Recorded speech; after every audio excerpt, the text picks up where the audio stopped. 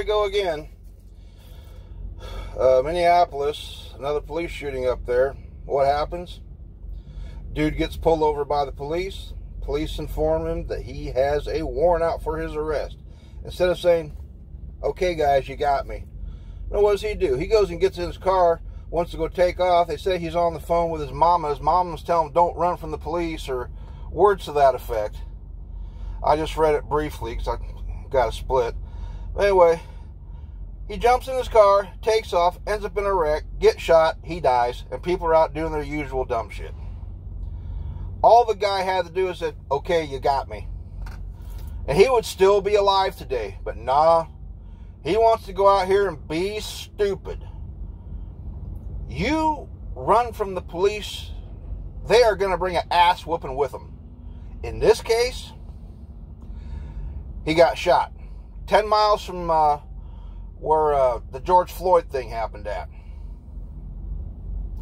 Are people ever going to learn? Quit being stupid. You know, just quit doing dumb stuff. And there are so many thugs out here that keep the lawmakers doing what they do, creating new laws that are just stupid because of crooks, because of criminals.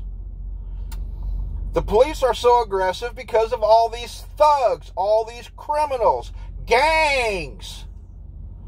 People just quit being stupid and doing dumb stuff all the time. The police work would be the most boring line of work in the world if people just behave themselves and quit doing dumb stuff. Before Biden's out of office, I'm looking for this country to end up in another civil war. So are many other people. This trial they got up there in Minneapolis, regardless of what way it goes, there's going to be riots in Minneapolis. There's going to be riots in Minneapolis because of this latest one.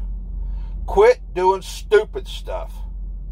You know, I mean, hell, Chris Rock did a thing years ago called How Not to Get Your Ass Kicked by the Police. And they show some things on there.